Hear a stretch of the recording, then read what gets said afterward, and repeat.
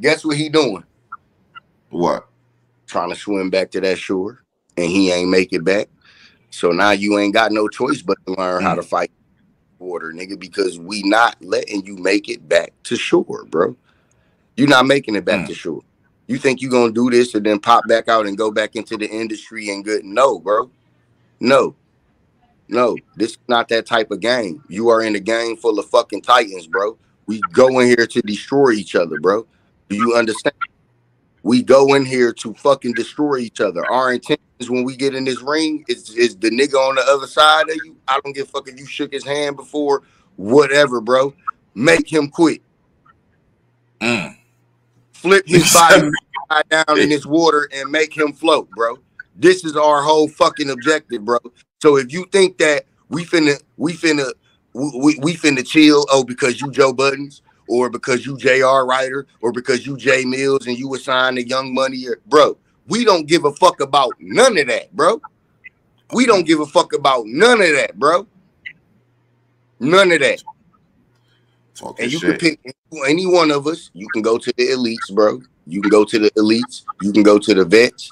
You can go to the ORGs, the originals, and you can pick any one of us, bro. This is why I respect Mook and Rex, bro.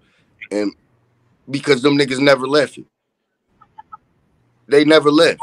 And when you ask Mook, like, well, Mook wasn't, bro, like, how come he wasn't battling it, bro? And Mook could tell you, it wasn't that I left.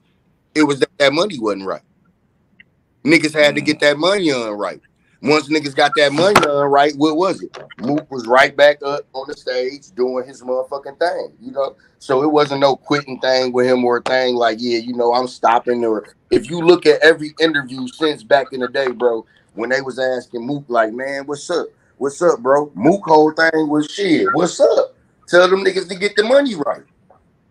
If they get the money right, it's up. It wasn't no thing where a nigga just, and I understand Jay Mills, I understand J.R. Ryder, I understand Joe Buttons. Y'all look at us and y'all get hyped. Y'all look at us and get hyped and be like, damn, and that's what it do. Like shout out to y'all, because that's our intentions too. We make motherfuckers hype. We make motherfuckers feel like, oh, I could do this. I could do this. And when they get in the ring and they actually get there, and them guts in their stomach get to flipping upside down, the niggas get to throwing up, and oh yeah, you ain't realized that it was like this, nigga. This ain't no this it hit different when you watching it on TV and when you right here doing it. I could say KD should have hit a nigga with the spin move fade away all day. Okay, Qleen, cool. This what we gonna do, right? Next game, you gonna come back there. I'm gonna give you that jersey that say 35 on it. I'm gonna give you them shorts that's your size, and you put them bitches on and go on that court, and you tell me what you would have did with Jason Tatum on you and your motherfucking face like this. A young, energetic nigga who ready to win this bitch. What is you talking about, bro? What is you talking about? It's different from hooping on the fucking street corner, bro, with them niggas with little poo-poo and them down the street, and you calling them every day. Yeah, bro, let's go up to the Considine. Let's go up to the rec center and hoop. Oh, this some different shit right here, boy. This different. Damn. You in that NBA under them hot ass lights on that floor in front of millions of people, plus the people that's watching you on TV, and you shooting jumpers from distance like that and dropping them bitches, and the nigga in your, come on, bro. It's different, bro. It's different. Tell me right now, bro. Tell me right now. A nigga can say anything all day. Tell me right now, bro, that you could put a jersey on and go on the court. And I used to hoop in high school. Okay, cool. You telling me I can put a jersey on and go on the court and guard Steph Curry right now? Hell no. Exactly. So just because niggas used to battle rap in high school, that nigga went to the shots from everywhere, like yeah, come on, bro. You not guarding that shit.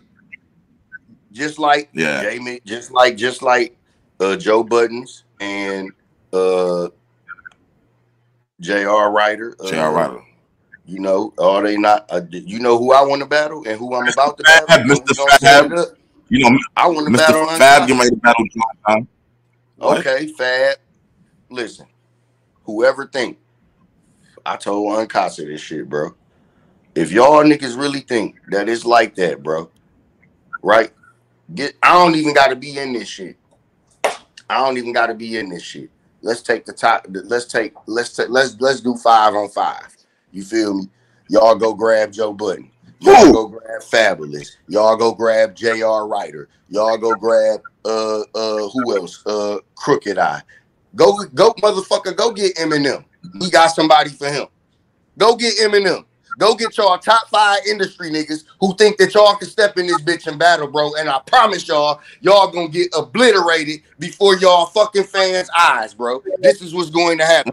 I don't care who it is. I don't give a fuck if it's Kumo D, Big Daddy Kane, KRS-One, Eminem, 50 Cent, Joe Budden, Lloyd Banks, whoever the fuck from back in the day, y'all, Cameron, any one of y'all niggas who think that y'all really with this shit, bro. I promise you, bro. Come on, and we gonna show y'all really not with this shit, bro. Like y'all think y'all is. Talk. Damn. Okay, Qleen. I hear you, bro. I hear you. Because when they do that, bro, and let me tell you what that do, Cap. When they do that, that's downplaying our work. Oh, I could do that shit. They don't give us enough respect. Y'all want to jump up and say, oh, I could do that shit. I'm about to be a battle rapper. Why y'all don't shout us out when y'all do y'all interviews and shit? Why y'all don't never talk about us and, you know, but y'all want to come in and jump in our lane, though, because y'all see that we got a lane and we doing this shit. Niggas like me is the niggas who helped build this shit to be what it is right now, bro. You feel me? Yeah. I had the first fucking proving ground, bro. I'm one of the pioneers that built this shit to what it is right now, bro. Why you think I'm still doing it? My uncle sat me down and he said, Qleen, so you stopping? I said, yeah, bro, I'ma stop. He said, nigga, how the fuck you gonna help these niggas build it up now to where niggas is getting these big bags now and you just gonna stop? Because see, what niggas gotta realize is I grew up with me. You feel me? I grew up with myself. So when niggas would be like, bro, you need to start acting like who you is. And I'd be like, I am acting like who I am. And they'd be like, no, you're not. You know? And sometimes I got to smack myself and remind myself, okay, Qleen, you famous. You know what I'm saying? You fucking somebody. You know what I'm saying? Yo, it's your boy.